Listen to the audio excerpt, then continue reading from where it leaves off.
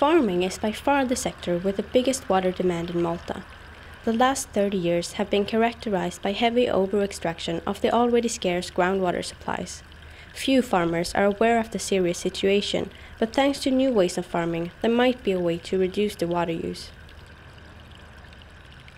Borg and his father have developed a system that uses up to 80% less water for irrigation, thanks to water recycling.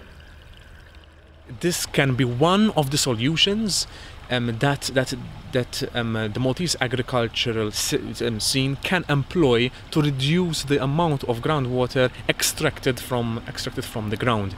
Mainly because the water is recycled, so we are using much less water.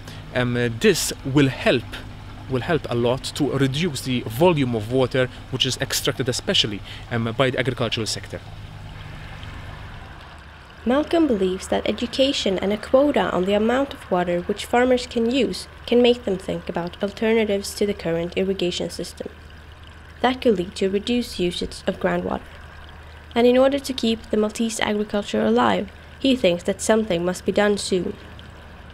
If something happens to the groundwater, firstly, they are the farmers that are going to feel the pinch.